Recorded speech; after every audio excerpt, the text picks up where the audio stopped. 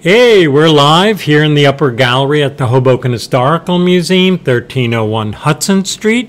It's Friday night, May 19th, and we have a great interview ahead, so I really appreciate you joining us.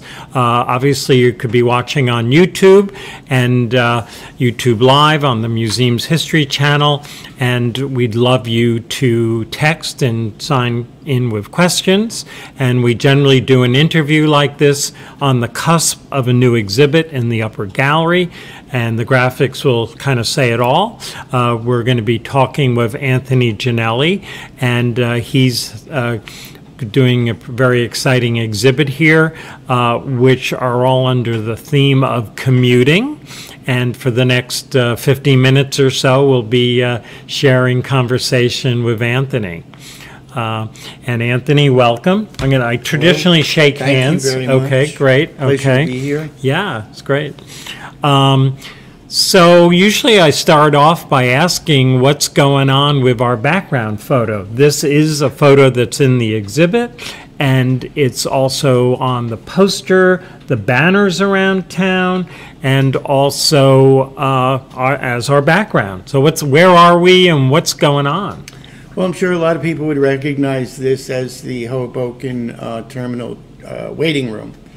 And like a lot of the pictures in the show and a lot of the photographs that I make, it's not anything that you can plan or hunt for. It's always a surprise. It's a surprise to me, and it just requires being ready and also sharpening your ability to observe life. Sure. And that's it. So obviously the theme of your exhibit is commuting. We're in the train station, so obviously a train station is part of that. Yeah. And the waiting room is probably one of the most interesting interiors in Hoboken, at least most interesting public interior. Very beautiful space Yeah. with beautiful light. Yep, it's actually skylighted, right? Yeah. So you get that nice even light from above. Yes. So when I look at this picture, which people can't totally see, there's a little girl behind my head. I'm going to move out of the way. And then there's the two adults, banjo, violin, or fiddle, I guess violin. And you're saying you just happened upon this? Yeah, I was in the waiting room waiting for a train, and they were playing. I'd never seen any musicians in that room before, and I kind of enjoyed it for a minute, and then I decided to snap the photo, and without any warning, this little girl appeared and started to do a dance. And it was just a magic moment. It definitely is. I mean, music brings that out in people. You know, a lot of times when I look at a photograph, I sort of create a story. Mm-hmm. And I did just associate this little girl, like she's the daughter of these two people, but you're kind of saying she just was hanging out and joining in? I don't know the full story, but she wasn't with them when I first got there. Right. No, it's so cool. And again, that architecture, I think it's Beaux Arts style, very kind of French, very European, and very classy. And I wish more musicians did play there. It would be nice. Yeah. It would be great. It is one of the great interior spaces. If people don't know it, you should check it out. I always like Jersey City has a beautiful train station down at Liberty State Park, but I always say we have one too, and we have the trains. We have trains. Yeah, it's a busy place. Trains are important. It can be very busy. And this train station has actually gotten a little quieter, I think, because now people can bypass it using the Secaucus transfer station and go into New York that way. Mm-hmm. But in the day, this place was hustling and bustling. Not bad. Yeah, it was interesting. Yeah. Acoustics pretty good in there? Well, it has a lot of hard surfaces with all that. I guess it's marble. And, that always makes an echo that, musicians love. Right. Very often they artificially recreate it in a recording studio. But when you find a space like this, it's just calling for music. Right. And I sort of, train stations, I think, are on a watch list for terrorism. So there are usually some security around, and I just don't think of it as a joyous place these days. But with that, I think if they had musicians there, sort of like in the subways in New York, it would create a much more welcoming space. And never really thought about it. But when I see this picture, it gets the wheels turning. Well, the subways in New York, there's so much else going on. That is true. A lot of noise. Oh, man. And so, music isn't necessarily the best fit, even though I've seen some amazing, especially classical players in the subway. But this was just a moment that just unfolded before me. And, when I talk about the magicalness of it, if I had brought them there and posed them, I couldn't have placed them in a better composition than what happened for real. The way her body language and his and the little girl's position, it just happened, and that's one thing I really love about street photography. And I can see, a lot of, we were talking a little before we started, that there are a lot of photographers that you respect, and it is about that kind of proximity and relationship to one another and the space in between people. And I think this picture, even though I'm blocking the little girl, really does show that. At first, I almost thought this picture was staged. Don't take that the wrong way, but it's really perfect. It's a compliment. Yeah, it is meant as a compliment. I'm glad you see it that way. Great. And so we're going to move ahead with some of the visuals you showed. And this is not a photograph you took, but you have included it for reasons. Yeah, it's a Cartier-Bresson, and this is Paris, in the post-war Paris. And I think that of the photographers whose street photography I admire and have influenced me, number one on the list, and I think of him as kind of the godfather of street photography, is Cartier-Bresson, among others. And so this is just a sort of a sample of his work. It's a photograph that I discovered when I was a teenager, and I've always loved it. And so what do you like about it? It's a magic moment. It's a magic moment.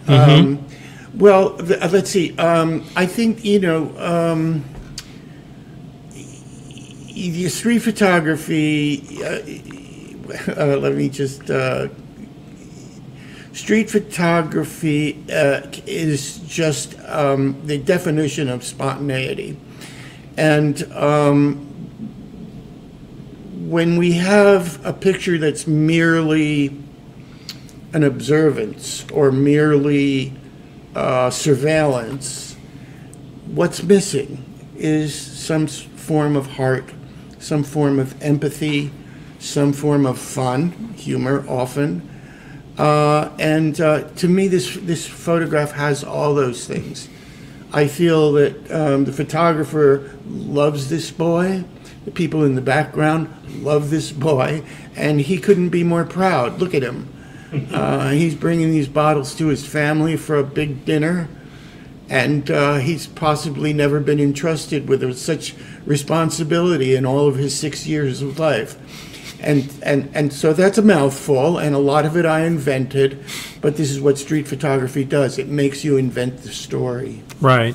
And Bresson, they used to use a term, the decisive moment. The decisive moment, yes. And sort of take that, the moment that everything came together, through the viewfinder. That's right. And I've had this conversation with other photographers. Some say it's a skill you develop, and others say it's just happenstance. Right. And I don't really know the answer. But like with the picture in the train waiting room, is it luck or is it a little bit me being open to observing something in life, or is it just complete luck? I don't know the answer. But you do have to have the camera with you. You got it. Well, yeah. And, you know, all my pictures in this show were taken with an iPhone, a great iPhone, but still an iPhone. And we can get into that more Sure, when we look at some more Yeah. pictures. I mean, I love the expression of the kid. He is so proud. He's so proud. And we love the kids who are observing it too in the background. Yeah. Even though they're blurry, but their spirit kind of comes through. That Absolutely. I'm part of this too, kind of Yep. thing. Good. So this is from your series, one of the exhibit photographs from the exhibit you're calling COMMUTE, and tell us more. Okay. This was kind of like one of the first ones I did for this book, and I didn't have a book in mind when I started to shoot. This is the 126 bus on Washington Street headed downtown. I was riding, and again, I just got on the bus and looked up, and there are these two women. You know, I leave it to the viewer to invent their own story, but yeah, they're very, very, very different people in the same town at the same time, going about their day, their evening. And to me, that's just that's life in Hoboken, right? That's life in many cities. I just had to be ready to observe it. Right. Yeah. So I'm just trying to think of your vantage point. I actually haven't been on the bus in a while. So are you like turned around in a seat, or is this the back seat, or? No, Yeah. the driver is just to the right, so it's the front, Oh, I got the it front now. of the bus. Yeah, and definitely. You're across. I'm sitting right across. Right. And I didn't. In fact, I never go hunting for a picture. That's a different thing. That's a different, I think, kind of photography, and a different kind of street photography. I don't do it that way. I just wait until I see something. Right. Another photographer that has always really heavily influenced me is Gary Winogrand, and he's the master, right? Next to Bresson. And he was not shooting with an iPhone. He was shooting with a 35 millimeter reflex camera. And there's actually a little documentary about him, which someone filmed him for about a minute, standing in Times Square in a conversation with someone, and in the process of, without missing a beat in the conversation, he takes about 10 pictures. And that's how good he was. And you had to look closely to see him raise the camera, focus it, snap the picture, and go back to his conversation. It all happened like that. And so that's why he's kind of like the god of that stuff for me. Right. You know, I'm the first to admit that these days, when you're in public, everybody has an iPhone up in front of their face, and that gives me a little bit of cover to shoot, because as soon as people are aware that they're being photographed, it changes their demeanor in some way, and somewhat of that candid, spontaneous naturalness evaporates. And so I try not to ever see that. But I'll tell you one thing. This was, as I said, an early one. I'm a teacher at NYU in the graduate film department. I teach photography, and I've been cinematography. Sorry, the movies, and I've been doing that for 20 years. We have a project in the curriculum which is called Observational Character Study. And the students are supposed to choose someone and observe them and film them. It's not a documentary. The only rule we have is no family, because that's too hard to do. But just to choose someone in your life and observe them, and make a 5-minute film about it. And so that got me thinking about the power of observation and how you can. We do the project at school so that the students have the ability to observe true life, which will make them better directors when they turn to directing actors, right? But to know how to observe true life, it really does inform that particular craft. So I got this thing in my head of observing real life, and that sort of got me started. I decided to shoot 1 or 2, no rules, photos on my journey from Hoboken to Tisch, which is just off of Washington Square. Shoot 1 or 2 a day, and I did that. I did that for about a little over a year. All these photos are about a 14-month period. And then COVID happened. And suddenly, everybody had a mask on, and half the population was no longer on the street. So I thought, oh, this is a very natural way to just kind of curtains on this project. And now I can begin to edit them and color correct them. And then I had the idea for a book. So this is all pretty much pre-COVID? Everything's pre-COVID. Right. And just think of it, if they're all wearing masks, how boring it would have gotten.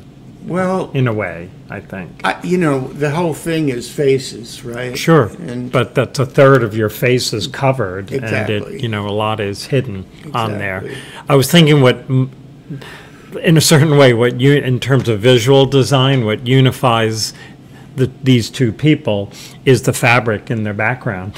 That's right. Yeah, that's true. Right, and I wonder if they happen to exchange any conversation, what it would be. Right. I mean, on a bus there is, like, you're close to someone, but you are kind of separate, and you know it's a short run, and you're not going to really get into a deep conversation. Right. But sometimes you do, and it's kind of surprising. But it's not like a train trip, out of town or something, or going out on Long Island or whatever. So it is interesting on there. So tell me more. Well, I titled this Sisters because it's obvious to me that these 3 people are related. Mm-hmm. And this is one of the very rare ones where my subject caught me in the act. But you weren't hunting. I was not hunting. This happened, it appeared right across from me. And in fact, it was the sneakers that attracted my attention at first. And I was just going to shoot the one person, but they were all grouped together so closely. And then I realized this is a beautiful family moment. Right. I mean, it's interesting you talked about how the cell phone, you could almost make it look like you're playing a game on your cell phone, but you're really taking a picture. Well, now you're giving away all my secrets. There you go. Yeah. But I kind of remember another series. Was it Walker Evans who did a series on the subway, I think? Or someone with a twin lens reflex. The idea you could look down and that might deceive people a little bit. I see, a view camera. If you're looking down. Yeah. And you might... be able to get them more naturally because you're not staring at them. Yeah. These days, if you stare at someone on the subway, you could almost create a little situation if you're like a little too intense. Well, it's in the news lately, and I'm not sure. I don't know. Pre-COVID, I was more carefree about photographing people. And now I think maybe I would like to see this as a kind of form of self-censorship in a way that doesn't make me very happy. If you don't capture a beautiful moment in life and you don't capture it because of fear, That's very unfortunate. It's a tough one. Yeah. It is a tough one. Yeah. But maybe you just have to keep it in your head that moment. Yeah, yeah, sure. Okay. Again, from the series, right? On COMMUTE? yeah, oh Yeah. yeah, these And are these all all from that. COMMUTE, and Yep. this is On the Path, and I was a big fan of Mad Men at the time, and so this photo is called Mad Men. You know, the commuter scene is it's bustling, and people find ways to not be present on the train, but to be inside their phone or their usually it's their phone or their mind. But I just saw a graphic moment, and I really liked the light, so I snapped this. Right. It's funny when I'm on this. When I'm on the public transportation, that's when I check out other people's shoe fashions, you know, because you don't want to stare at people or, you know, whatever. But invariably, I'm going, those are really nice shoes. And I'm always looking for new sneakers. None in this shot, but Right. I find myself like trying to remember the name or the brand and look it up later and things like that. Right. So. Sorry about the out of focus here. I don't know how that will look on. So this is from another, this is more of a personal photo, right? This is a personal photo, and I just gathered together some photos for our talk today, and I have a lot of photographs of me with various artists and celebrities and stuff like that. And I just wanted to include one that I liked because I like Alanis Morissette very much, her music and her as a person. This was taken on the set of Sex and the City, which I was shooting an episode of, and she was a cast member at the time. But you know, pictures of two people. One's a celebrity, the other's a crew member, with a smile plastered on their face. It's only interesting up to a point. So the majority of the ones that I gathered for our talk today are me on set working Sure. on various movies. So let's hold off on going forward on pictures, and tell us about your kind of visual career.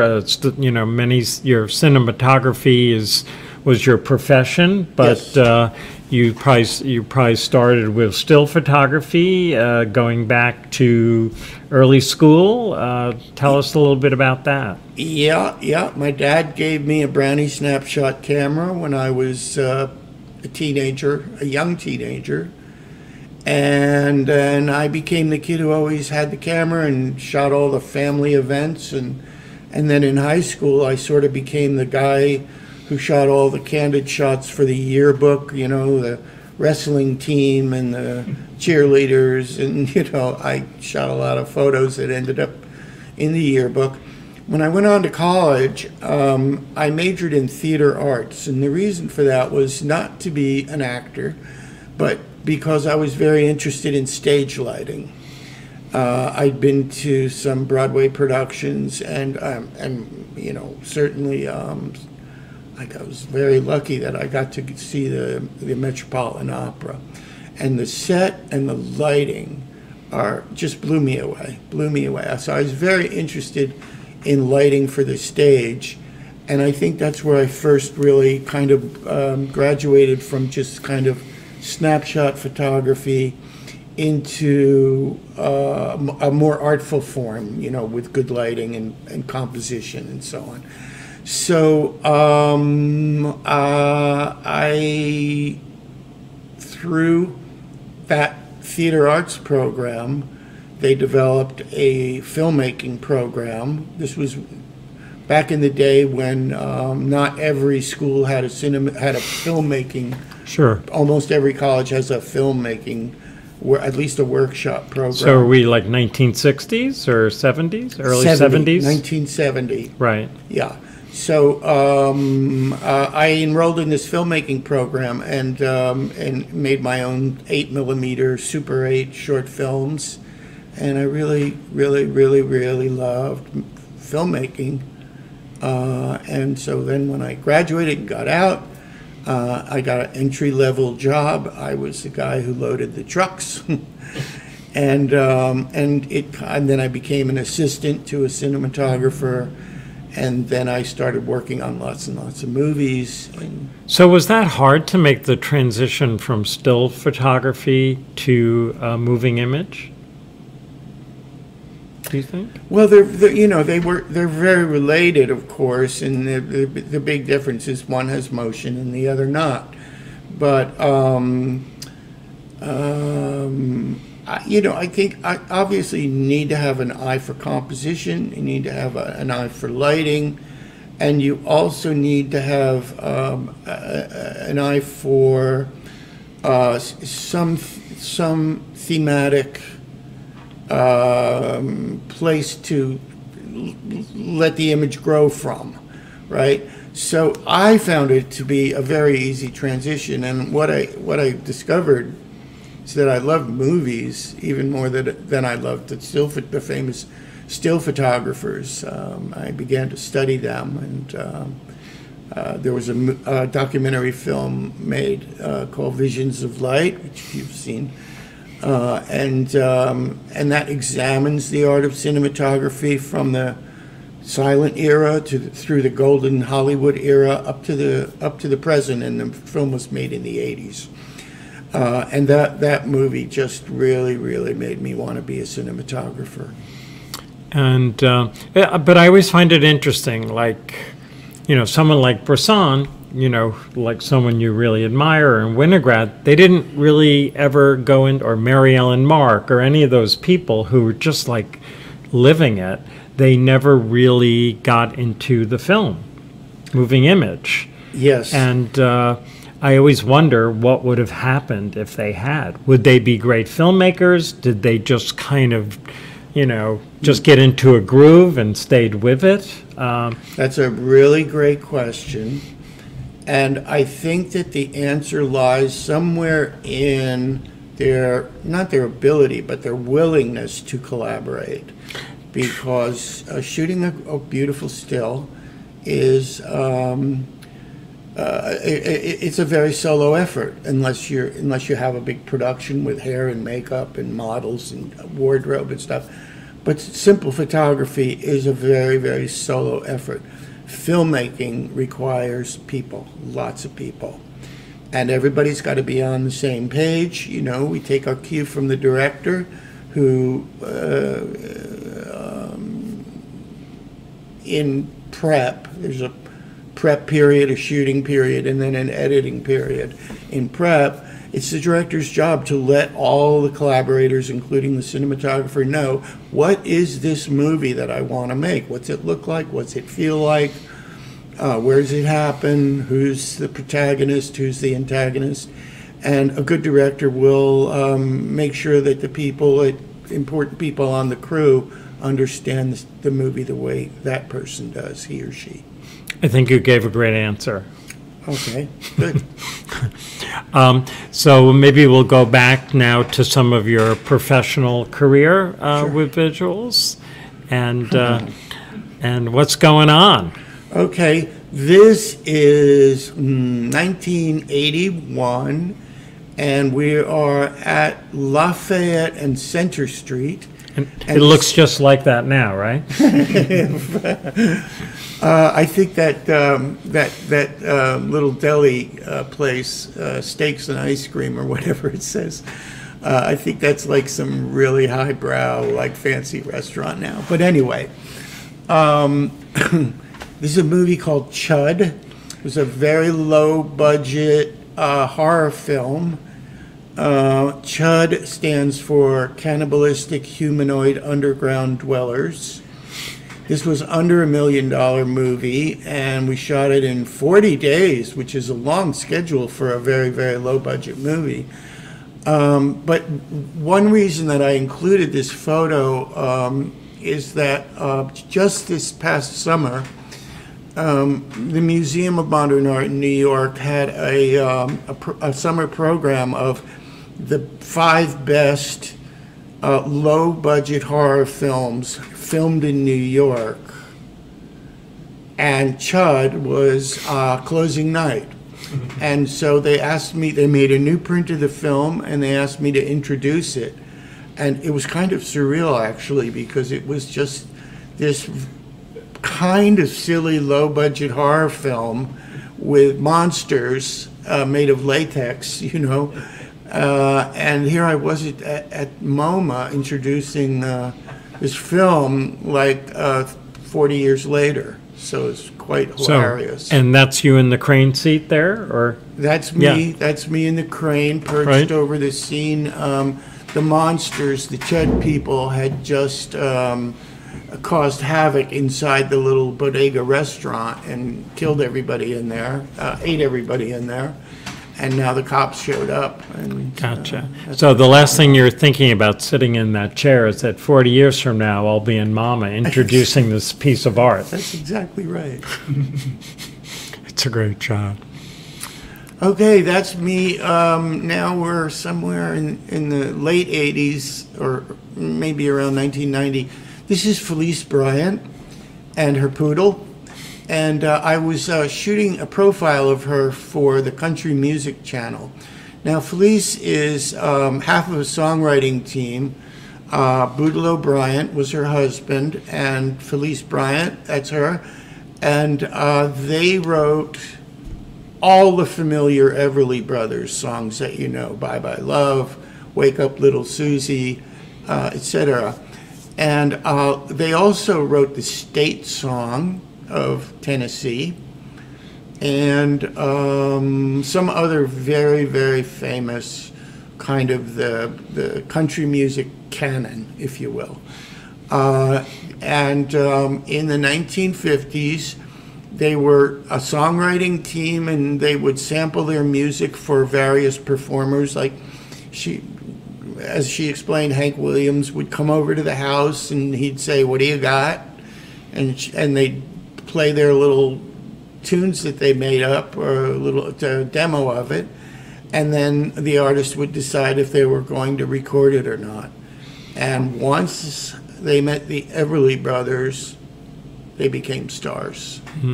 So Louise is in the Country Music Hall of Fame, and she was just delightful. She was just really down to earth and fun. And you're representing New Jersey with the Stone Pony T-shirt? I wore that Stone Pony T-shirt a lot in those days because it was, at the time, the place. Cool. Yeah. Cool. Yeah. That's a great shot. Okay, so this is the movie Big, and that's Tom, and the director's Penny Marshall. A lot of people remember Big because it's the one where Tom dances on the piano keys in FAO Schwartz. So, you know, Tom is just a delight, always has been, and he's about as far from being a method actor as you could possibly imagine. He's just down to earth and, you know, asks you, did you see that game last night? And, you know, he's just very friendly and always made me laugh. And somehow the set still photographer got this photo of Tom cracking me up, and Tom took the time to write all this stuff.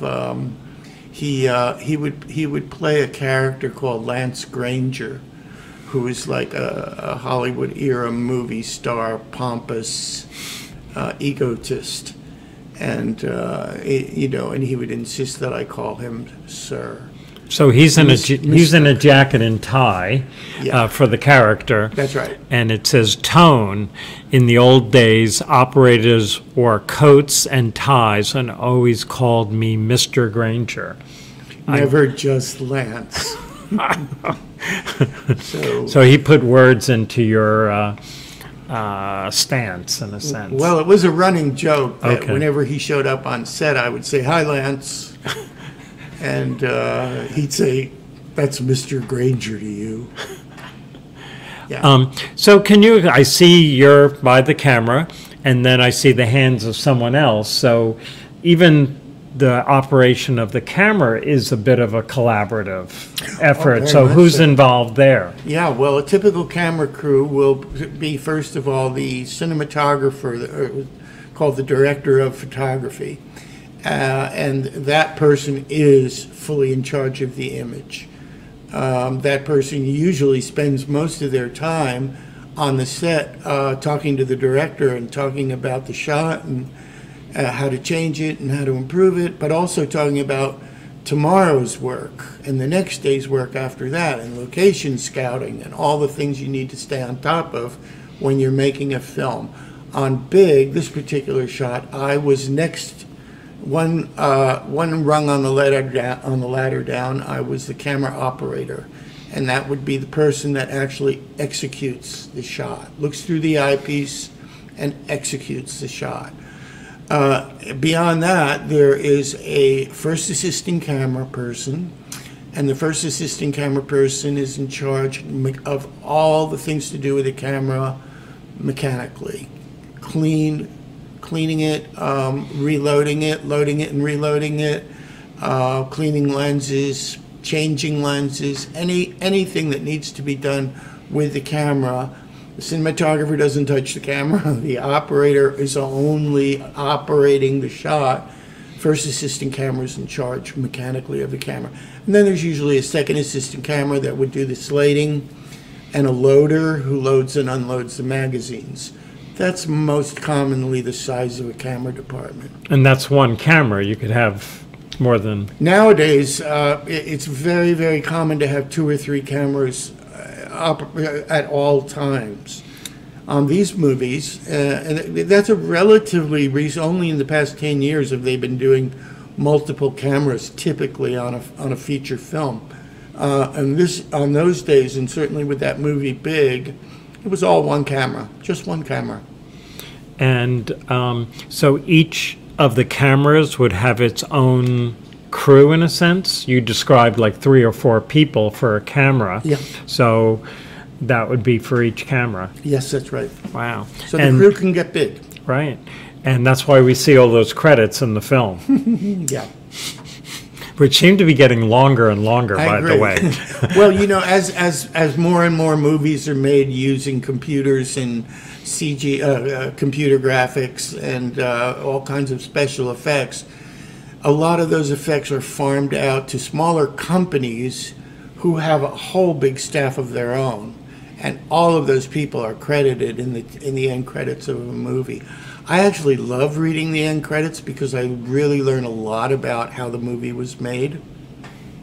And no animals were harmed. And no animals. No, I won't work on a movie where there's an animal harmed. It's illegal now. Right, right. Yeah, I mean, even the animal crew can be large on a film. That's true. Yeah, interesting. So there you are in the film seat again. Yeah, they're shooting. This is a movie called For Love or Money.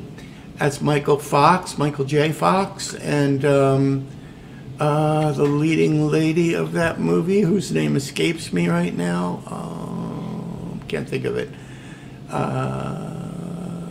I'll think of it before we're done. But sure. We're shooting here at Tiffany's. Mm-hmm.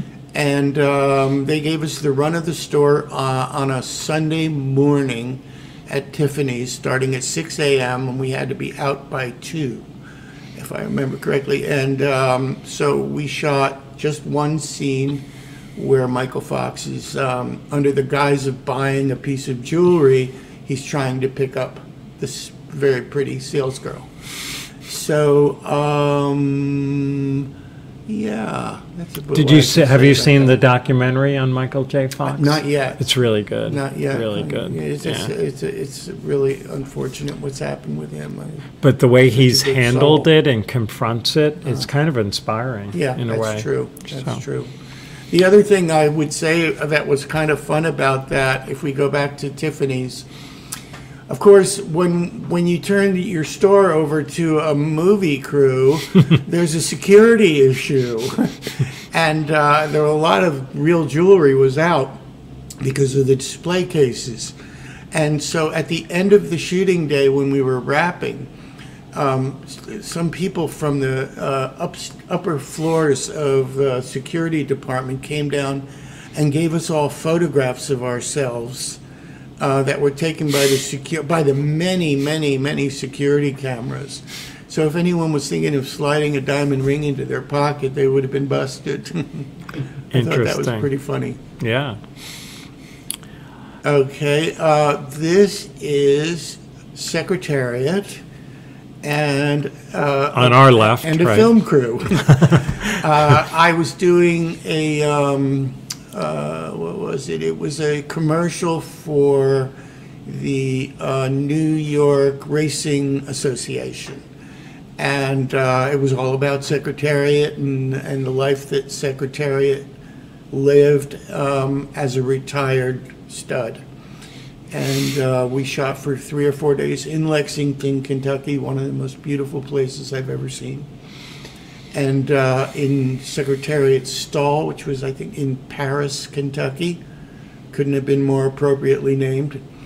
We had 2 or 3 days just filming the horse in the foals, and that was cool. But you know, I think that one of the best ways that I in my career that I impressed my dad was showing up with a photograph of me and Secretariat. Not Tom Hanks. No, he didn't care about that stuff. Right. Wow. So Sherry Lewis and Lamb Chop. And again, it was a commercial. I think it was for orange juice. Yeah. You know, I can hear Lamb Chop's voice. Exactly. Yeah. We all, of a certain age, we all grew up with lamb chops. So I had to save this photo. You know, the thing I remember about Sherry, she was very sweet and very kind and very professional. And when she came on the set, she introduced herself to me. Pleased to meet you. And then she said, you see that light there? That should be there. And I've never been told that by an actor where to put the light, but she knew. Yeah. This is another one that my father approved of heavily. Yeah. This again was the New York State Racing Association, and this is at Belmont Park. And I'm going to say that this is around 1970. One of my first jobs working for a company that made TV commercials. And me and Mick the Quick. Yeah. He was the legend. Him and Roger Maris, right? He and Roger Maris. Actually, on this particular commercial, it was him. Somewhere I have another photo with Whitey Ford. Oh, right. The other, yeah. And so, but I couldn't find it for today. Sure. 1960s Yankees. Yeah, right? Totally. He was super friendly, and you know, at 8 a.m., kind of wondering when he was going to have his first beer of the day.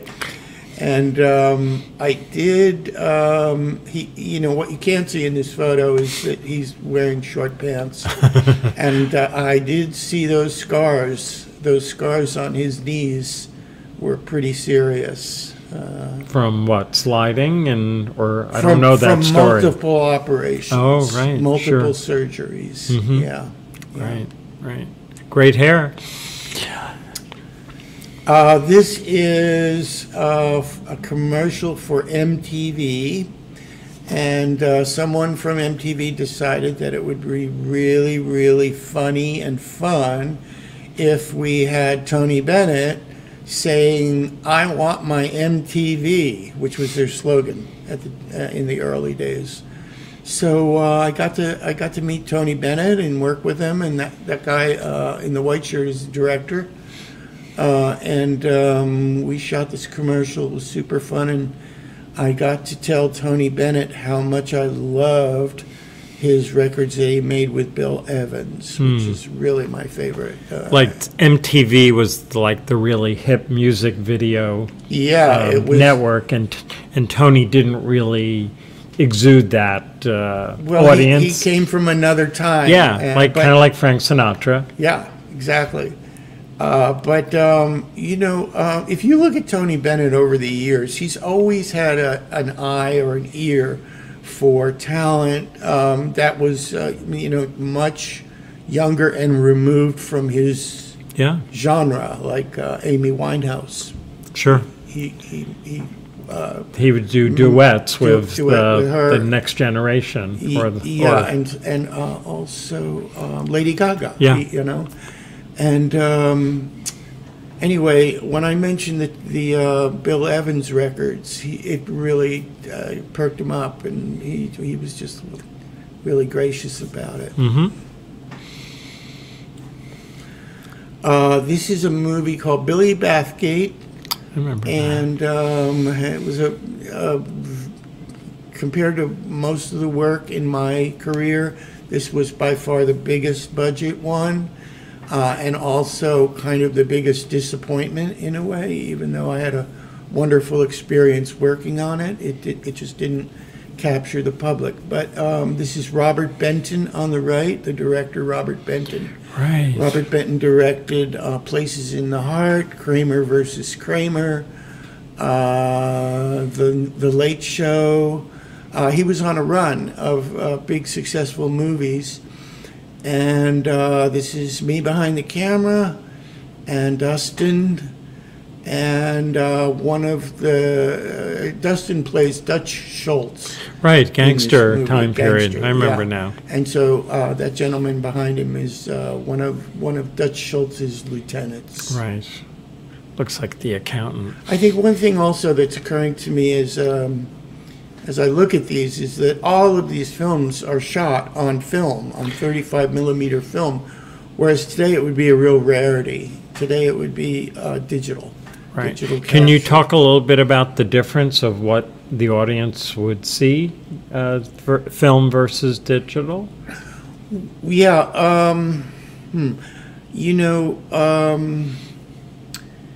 The companies that manufacture high-end digital motion picture cameras have put a lot of attention into making their product simulate the film look, the cine look.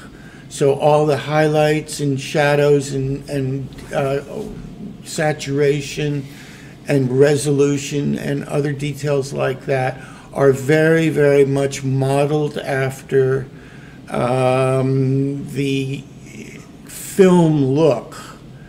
And that is really what finally, when they reached a point where they were able to do that successfully, that's when digital became the medium of choice for Hollywood. It's considerably less expensive, and you don't have that waiting period. You can see what you shot immediately. Like right after you shoot the take, you can play it back and see it in full resolution on the set. So it helps the director and other people. I'm not sure it's the best thing for the time constraints, but when you're shooting film, it has to be, you complete your day, send the film to the lab, and you get it the next day, and you look at it the next day, and if it's not perfect, you have to either live with it or decide to reshoot. So the advantages of digital are very apparent. Sure, and editing too, I guess. And editing too, yeah. Might be easier. Yeah. Can you tell the difference? Like, you probably know a lot what's going on in the business, but if you went and saw if you went to the cinema, would you be able to tell one shot on digital versus with digital with film effects, shall we say, versus traditional film? That's a great question. I would say that I could always tell the difference up until about the year 2005. And then suddenly I could no longer tell the difference. Of course, if I see a movie that is very, very effects heavy, that's a giveaway that they're going to shoot that digitally just to accommodate their post-production special effects time period. Digital lends itself to that sort of treatment much easier than film. But I very often can't tell.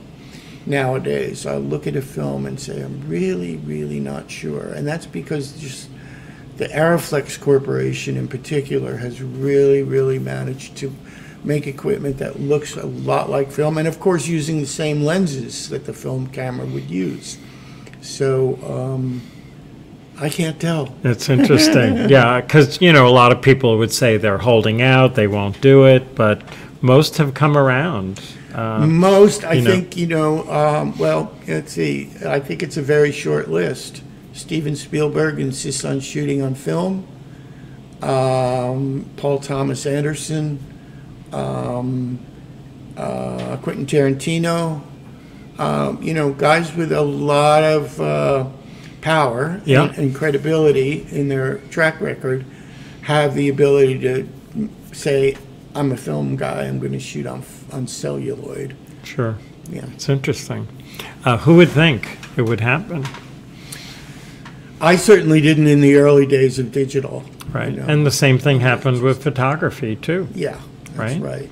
That's right. And cell phones are pretty amazing, as you found out when you did your COMMUTE series. Yes, and now they're even better. I look at some of the shots here in the gallery, and I could, it was a very good camera at the time, but in certain situations, low light situations especially, it can be difficult to meet your expectations on the quality of the photo, of the image itself. And a lot of times, oh man, if I was shooting that with a film camera, it would look amazing. Nowadays, even if you're just using an iPhone, it blows my mind. People are shooting movies on iPhones. Right. I mean, when I go by NYU and I'm going by, the film department, I see all the kids out there with their harness and, something that would have maybe carried a film camera, but they have the iPhone. That's right. And cheaper and well, the whole bit. It really took hold when COVID shut down classes. We assigned a make a movie at home project. That meant within the four walls of their apartment or some location, and not a lot of actors. Really pare it down and tell a simple story and follow the rules of COVID. Right. So that's where people were shooting really good movies with their iPhones. I was so pleased with how that worked out. And I can almost see the kids adapting quicker than the professors. Totally. Totally. A lot of times they'll be aware of some menu setting like deep in the iPhone that I've never heard about. Oh, I'll just use the zebra setting, or I try not to let them use the autofocus, right? Because make it a little bit like a movie, right? But they teach us. Interesting. Yeah. I knew that, but it takes a lot to admit that. Anyone with an adolescent knows if you have a computer question, go to them. That is true. That is true. Okay, so we're back to, wow, they're really grooming you a lot in these pictures. Yeah, they like that. Dustin had, he would shave himself on the set while he was getting ready for picture, and he just had the razor in his hand one day, and he said, I'm tired of you showing up with all that stubble on your face. And he kind of made a little bit of a show of it for the rest of the crew. For a second, I thought it was an iPhone with a shaver on it. Oh, yeah. No, he shaved me. This is in Los Angeles, and I did a short film for PBS with David Byrne, and who we see here, and Rosanna Arquette was in it. And it was the first time that I worked with Jonathan Demme. He was the director, and we had met in New York and became friendly, and he just phoned me up one day and said, I'm going to send you something to read, and if you like it, I want you to shoot it. And I said, oh, well, okay. So that was fun. David was fun. Again, here's Jonathan. This is way many years later. This is about a year or a year and a half before he died. We are at the Jersey Shore. Where are we? We're at Wildwood. And this was a concert with Kenny Chesney. Jonathan Demme loved shooting music, and I worked with him on Talking Heads film and a couple of Neil Young films, and shot a couple of music videos with bands that Jonathan liked. And so this one was for American Express program on location with Kenny Chesney. And they actually built a stage on the beach in Wildwood, so the boardwalk is in the background. We're way out on the beach near where the surf was breaking underneath the stage, and we shot this concert with I think about 10 cameras, and I was the director of photography. Looks like not too many spaces in the audience. It just, people love country music, and right. Kenny Chesney's such a huge star, and we built the stage and they showed up.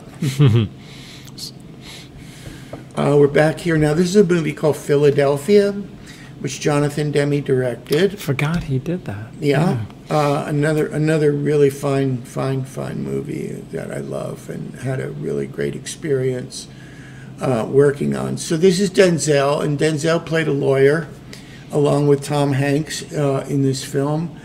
And the gentleman in the middle with the goatee is Patrick Capone, resident of Leonia. And he was my assistant for several movies. We were a team, we worked together. Now that I'm a teacher, Pat is the cinematographer of a TV show that a lot of people love, including me, called Succession. And so Pat's the DP there. The other thing I can say about this photo is the gentleman whose back is to the camera on the far left with the ponytail, his name is John McAleer, and I worked with him for years and years as a member of the camera department. I think he was a loader on this film. But John was a member of the Hoboken Volunteer Fire Department from his teenage years. Would that be ambulance corps or fire department? I mean, we have a professional fire department, not to correct you, but no. Well, all I know is the ambulance guys. Oh, that's it. It's ambulance corps. Ambulance, yeah. When I first moved to Hoboken, I would see if something was going on, I'd go up to the ambulance guys. Yeah. When they weren't too busy, and say, any chance you know John McAleer? Okay. And they'd all go, Johnny! How is Johnny? Right. So, yeah, they're on 7th and Clinton, I think. So, yeah, they're a mainstay here in Hoboken. Here we are. This, again, is the movie Philadelphia. And your friend Tom? That's my friend Tom Hanks. And this was actually one of the very, very last scenes in the movie. I don't think I'd be giving too much away because the movie's pretty old, and this is his last scene before he dies of AIDS. Right. And he's playing around with the viewfinder. That we use that to find a shot without having to drag a lens or a camera around. But that's Patrick Capone again, my focus puller, my assistant. And that entire film was shot in Philadelphia on location. Right. So we're in a hospital. Sure. I mean, as I remember, he would, Tom Hanks, big star, and to play that role was kind of a big deal. It was. You know, most actors might not take it on. Well, he was very, very brave, and the character has AIDS, and the character dies, and the character is gay, and all of that stuff. And he was just amazing to take it on. He lost like 60 pounds for the movie. And, when we would break for lunch and go to, every big movie has a caterer. And we'd go to the caterer and everybody would be having their fish and desserts and stuff. And Tom would have a little plate with a few carrots on it and maybe a cracker. And that would be his lunch. And, you know, that was a source of a lot of humor, too. 'Cause Right. I used to ask him if I could have a carrot. Another Jonathan Demme movie, this one's called Something Wild, and this was the first feature film that I worked on with Demme. And it had to be around 85, no, maybe 86. And so the actors there are Melanie Griffith in the white dress, and Jeff Daniels, well, very young Jeff Daniels, terrific guy. And they play a couple cruising for trouble. Yeah, I remember them. They were wild, definitely. And so we have one of the operators measuring the distance for what, depth of field, and just making sure they have focus down. Exactly. This is a part of the routine of setting up a shot before you shoot it. You need to get focus marks, and the guy standing next to me is actually pulling focus, right? And the guy holding the tape measure, when we're laying out the logistics of the shot, he would, you know, hold the tape measure up to Melanie and say, you know, 4 feet 3 inches, and then the focus puller would make a note of that, so that then when we shoot the scene, he can keep whoever's speaking usually in sharp focus. So I'm just thinking, even on big production films, and now with the digital setup and the cameras being, or the digital reacting so sensitively, is lighting as much a concern in some cases? I mean, lighting takes so much time to set up. Yeah. Do you think they're letting go a little bit on that? Well, that depends on the power, really, of the cinematographer. If the cinematographer is, I shouldn't say just the cinematographer, but the cinematographer and the director together, if they have a visual style that they want to enforce, then the lighting becomes incredibly important, and it takes just as long in the digital age as it did in the celluloid film age. Even though a lot of the actual lighting instruments are smaller and lighter and don't give off as much heat, you still need to, as we like to say, you still need to paint the canvas. Right. So there's also a lot that you can do nowadays to paint the image a little bit. In post-production, in the editing process, you usually go through a period after the movie is what they say picture locked. It means the visual editing is complete. Then we go into a grading session, which is where we adjust all the colors and the contrast and a lot. It's kind of like using the brush with the very, very fine bristles. Got it. So the painting analogy holds. It does. This is another shot of me and Jonathan Demme. This is during Something Wild. And it's kind of a rarity that a director will look through a viewfinder these days. Now every director has their own monitor, and there are usually several departments on a film that will have their own monitor, so you can see what's going on. This movie was just about at the time where video assist was becoming acceptable on bigger pictures. So this was a movie where the director needed to check the frame through the eyepiece. Now we're in Milan, and we did a documentary about Giorgio Armani. And so we see Giorgio here. The gentleman in the white pants is Martin Scorsese. He directed it. And the girl is a model with her overcoat on because we weren't ready for picture. And normally they keep covered up until it's time to roll. Anyway, it was a story of Giorgio Armani's artistic process, and also about his growing up in the north of Italy and his childhood in Lake Como and in the Finger Lakes in northern Italy.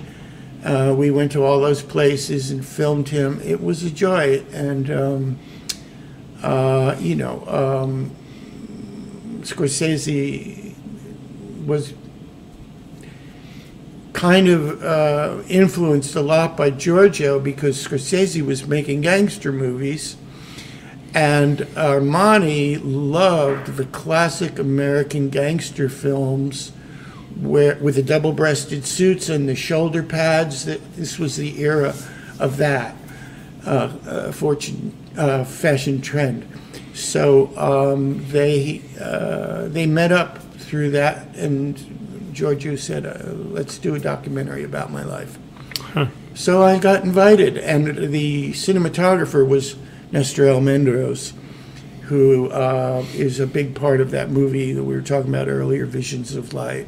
Nestor was my mentor, and we became very, very close friends, and I worked with him on his last 3 movies before he passed. Had a big effect on me. So there was a scene in the Armani documentary where Giorgio was sketching ideas when he's talking about his process, which begins with pen and paper. And he sketched this in front of me, live in front of me. And when we finished the shot, I said, well, can I have that? And he said, oh, yes, of course, Anthony. And he signed it, and I kept it. Neat. And his staff was a little miffed at me. Really? That's supposed to go in the archive. Yeah, right. You don't take that. But Giorgio said, what are you talking about? Give it to him. Got it. Now we're at the Beacon Theater in, I would say this was around 2010. The Rolling Stones did 2 nights in the Beacon. Martin Scorsese was the director. We shot it on 35 millimeter, which is just unheard of. To shoot a concert film nowadays on film, you'd never be able to do it. And we had 15 cameras. Wow. When I walked in on the first day, we had 12 cameras set up, and I said to myself, they're probably going to cut this down to 8 or 9, and instead of that, it grew.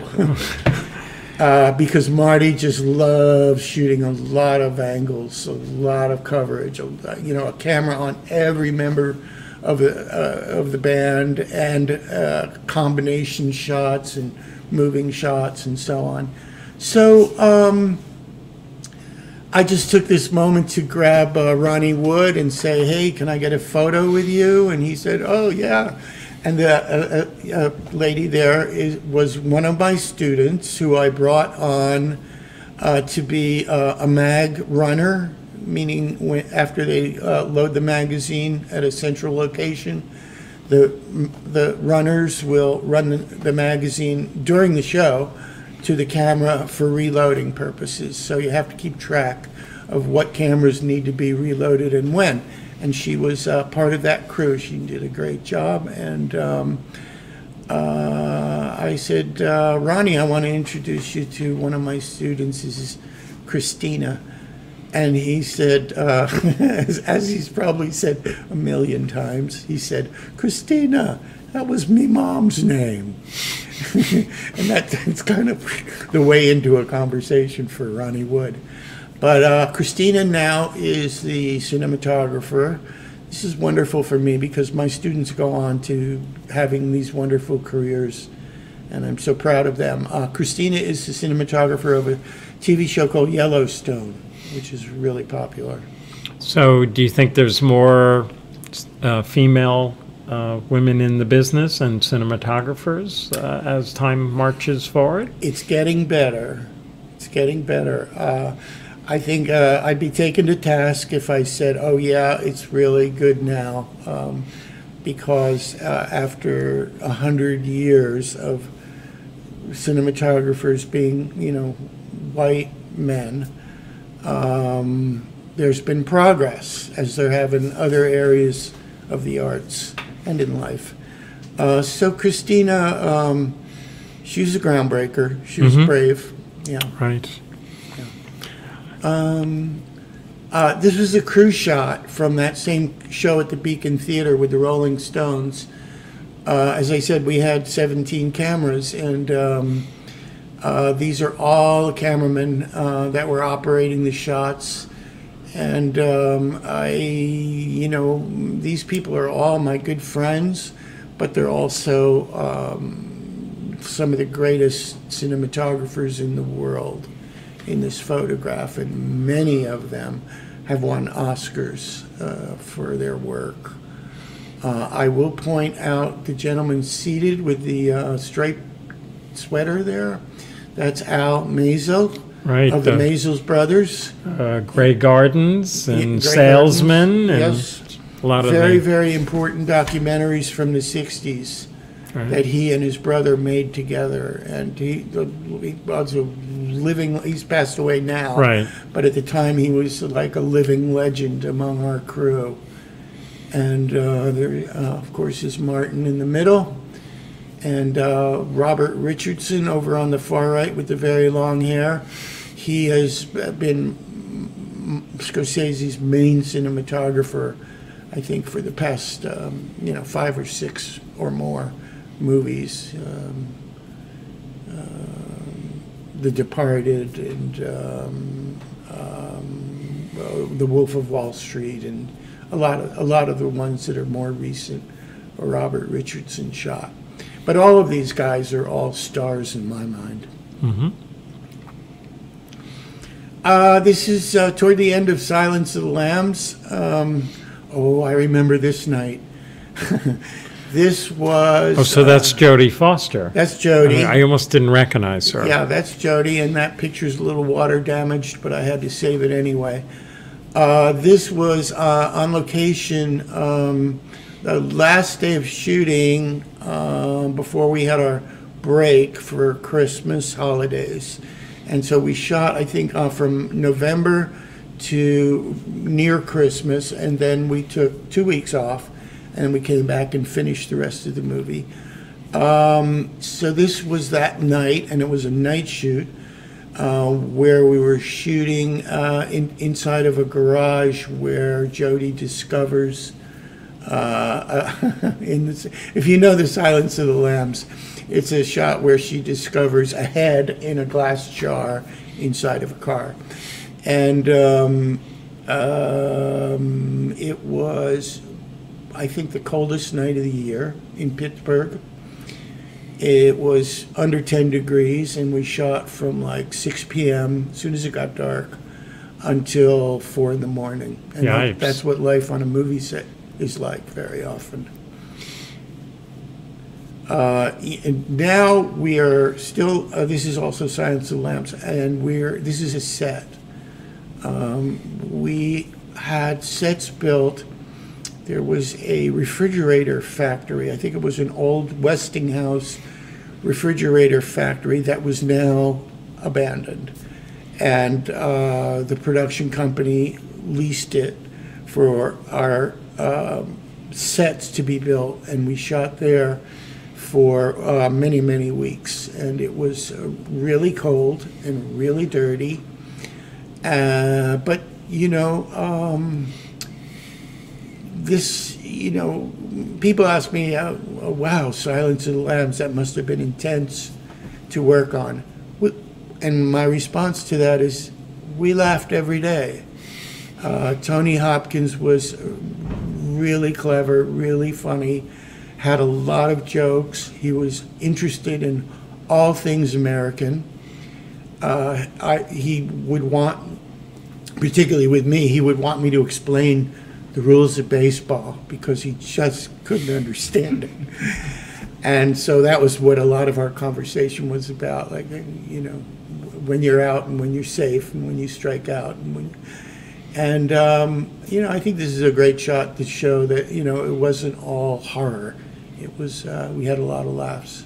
And there's always a lot of time where you're just waiting for something to Yeah. get the go-ahead. So just Right. that banter and conversation, getting to know each other is really important.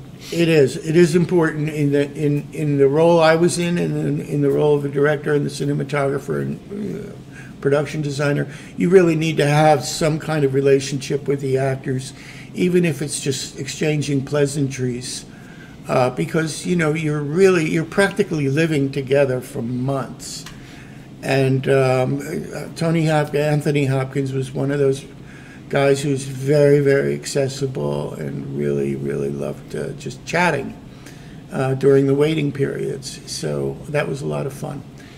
Well, if you go back for a sec, I'll tell you what's going on here. I was doing a shot of Jodie where she was in conversation with Hannibal the Cannibal, Hannibal Lecter. And in order for his eye line to be at the proper angle, he had to be perched on the dolly right over my shoulder. And so he just was, he climbed on and said, let's shoot it. So you were going for that perspective. That very, very tight Right. eye line. They had to match in a way. For cutting purposes, you have to know where the actors are looking when you cut from one to the other. And so that's part of the job. Right. And then, a year later, after this movie won 5 Academy Awards, Jonathan Demme gave a big party for the crew. And we all got to take turns holding that's the Oscar for Best Picture for that year. The movie won Best Picture, Best Director, Best Actor, Best Actress. Yeah. So it was a big celebration, and we all got to hold the Oscar and have our picture taken, and have our children hold the Oscar and have their picture taken, and everybody's got a picture with the Oscar. Again, during Silence of the Lambs. Now, I'll go back to saying that this is a set. This is not a real well. It's all made of plaster and metal, and Christy Zia was the production designer of the movie, and she designed all of this stuff and oversaw the construction of it. So there's a series of shots in the film where the bad guy, he's holding a woman captive at the bottom of the pit. And we had to do shots looking down at her, sobbing. And then we had to do reverse shots of Buffalo Bill was his name, of scaring her and holding his poodle and all of that stuff. People who know the movie will remember this stuff well. So they had to lower me in a bucket. And that's the camera there is in the handheld position. So it's resting on my shoulder so that I could look up and shoot him from down in there. And so there's one guy who has his rope and you're being pulleyed down there. Yeah, actually, that is just a safety line. Okay. In case of anything, the last thing you'd want is for the camera to tumble down to the ground. And the operator. And the operator. I'm in this bucket, which is hooked up to a hydraulic lift. Oh, okay. I feel better. Okay. Yeah. And here we are now inside the cage. This is kind of a tradition where the actors will sign a picture for crew members to have a safe keep. Again, if you know the movie, you know that there's lots and lots of time spent inside cages. And Tony Hopkins was one of those that he just, when we would break for lunch and stuff, he would say, "Oh, can they bring me my lunch here?" He liked to stay there. And it kind of helped him with his character of being always caged up. So here we are talking probably about baseball. Now we jump to a considerable number of years later. This is at NYU, and I am teaching a class here about how to read a light meter. And I'm looking at these students, and they've all gone on to have careers in the movie business.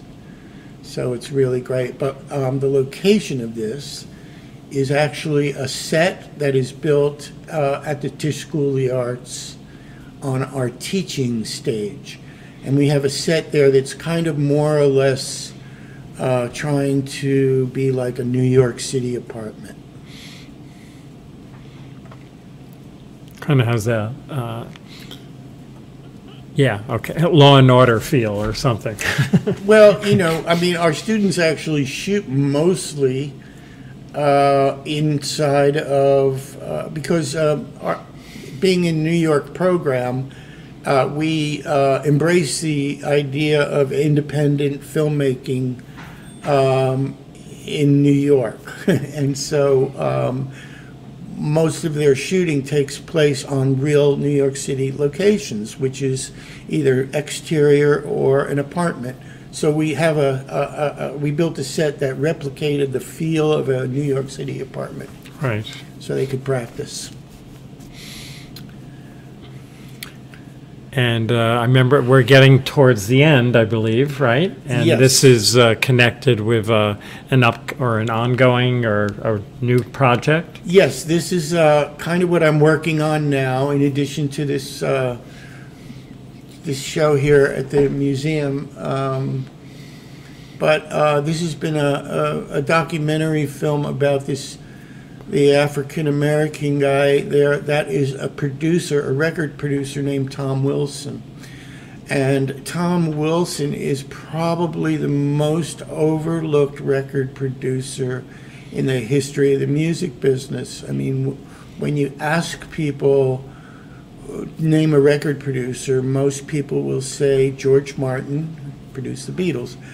Or they'll say Phil Spector, who messed up his life, but before he messed up his life, he produced a ton of classic American records.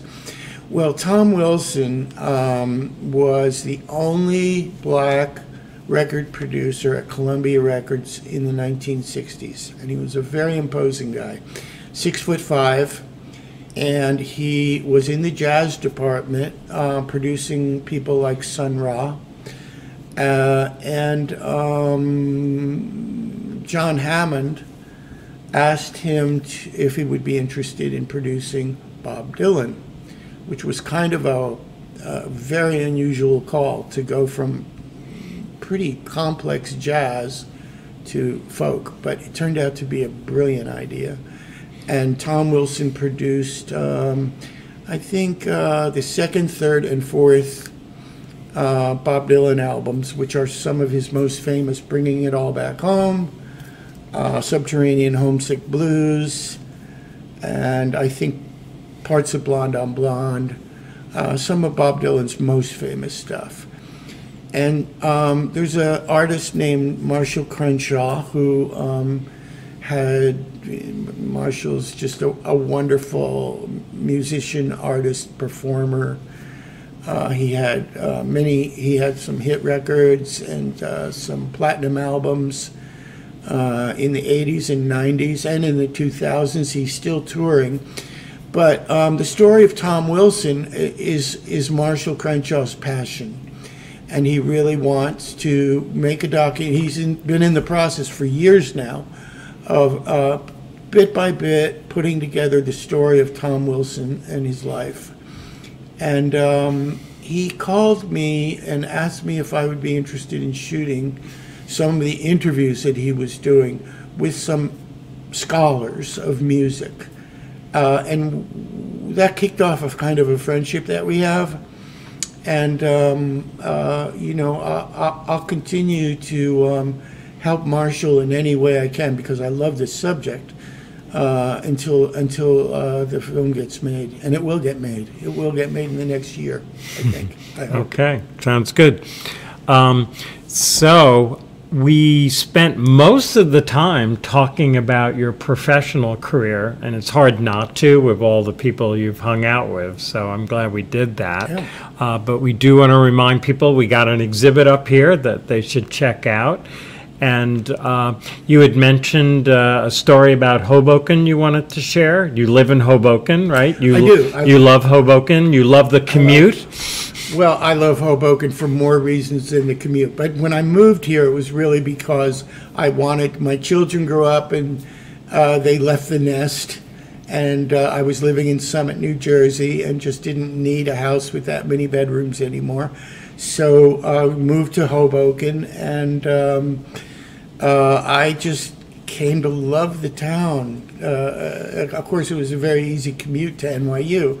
But, you know, as I got to meet people and coming here frequently and going to the guitar bar and getting to know Jim Mastro and some of the great restaurants, I've really come to love this town a lot. It's great.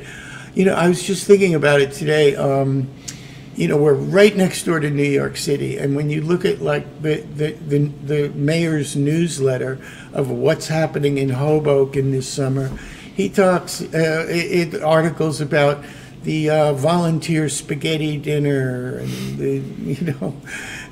things that are just kind of like as far away from Manhattan as you could imagine, and we're right next door. So that's another thing I really love about it. Of course, the Riverwalk is very special. Anyway, so as a kid growing up, I would come through Hoboken like most people on the train, and then it would just be walking from the train platform to the path, and that's all I knew about Hoboken. And when I wanted to get my very, very first cell phone, there was a friend of mine who was also a cinematographer who had a cell phone, and he wanted to move up to the next model. And in those days, cell phones were, you know, really ridiculously expensive. Not just the hardware, but also the bills and all of that. But I felt like I needed a phone, so we arranged that I would buy his phone. And he'd say, yeah, I'll sell it to you, but you have to come to where I'm working today. And I said, where's that? And he said, it's in Hoboken. Do you know where the Maxwell House factory used to be? And I said, yeah, I think so. It's by the bar, right? By that Maxwell. Yeah, meet me there. So I went there, and it was pure rubble. It was a big lot of rubble right on the river. None of those high-rises were there yet. Literally, I had to like walk over piles of bricks to get to where he was with the cameras set up, and he had the phone ready for me. But when I arrived, they were just about to do a shot, so I had to wait. And then I waited. I had no idea what they were doing. All of a sudden, a blue and white New York City police car drives up, and Telly Savalas gets out, and and says, all right, put him under arrest, doing his with the lollipop. What was the show? Kojak. It was Kojak, and I got to see a moment from Kojak with Telly Savalas when I bought my first phone, and now I live about half a block away from where that happened. Gotcha. Right at Hudson and 11. Full circle. Full circle. Excellent, excellent. Wow. So this was really interesting. We went longer than we probably normally do, and we probably could keep going. But I had a lot of fun. I hope you enjoyed it. Yes, and thanks. Really encouraging people to come to the opening on Sunday and hear more stories and check out some great photos from the COMMUTE series. Yes. And will you be photographing people at the opening, or? Probably not. Okay. We'll be photographing you. We'll turn the camera around. Okay, that's anyway. Good. That's good. So Roger Kelman, a great interview. Tony, very interesting and engaging talk. Thank you. That's great. John Ozed, Tom Wilson produced Dylan and the Velvet Underground. That's true. Wow. So we're going to segue out here. We have a few thank yous. Again, a reminder, opening is this Sunday, May 21st. We'll have some refreshments. Hope you come check it out. And We have a lot of upcoming events with the museum. You can check out the website, but we do want to thank our funder for the Upper Gallery exhibits, which is New Jersey Hudson County Cultural Arts and Heritage Affairs. And we do want to remind people that our main gallery exhibit will be on display until the end of the year, December 23rd, 2023. It opened in January, and we've had a lot of attention about this exhibit and a lot of responses. And you know, it's not a permanent exhibit, and every town does have its, shall we say, dark side at times, and that is the focus of that exhibit in the main gallery. Also want to thank all the key supporters of the museum, the ones of Asterix, our current trustees who helped the museum from going off the rails, and a lot of names you'll probably recognize. So thank you, Shipyard Circle supporters. And then coming up on Hoboken Talks will be Jack Silbert, one of our popular hosts, interviewers, will be interviewing the musician Elena Skye. And again, Hoboken Talks now runs 2 times a month on Thursdays. I believe it's the second and the last of the month. I may have that wrong, so you'll have to check your schedule on that.